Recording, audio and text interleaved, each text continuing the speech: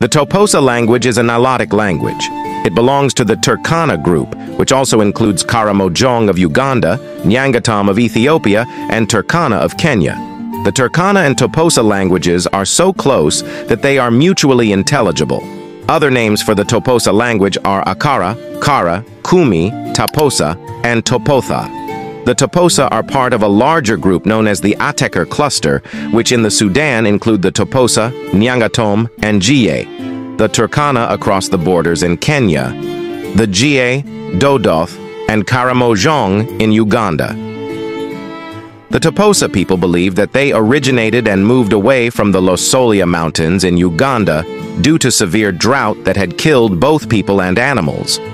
Toposa tradition has it that they are descendants of Lopita, or the Paringa, who shared common ancestry with the Murla, Turkana, and Karamojong. According to the Toposa, the story runs as such.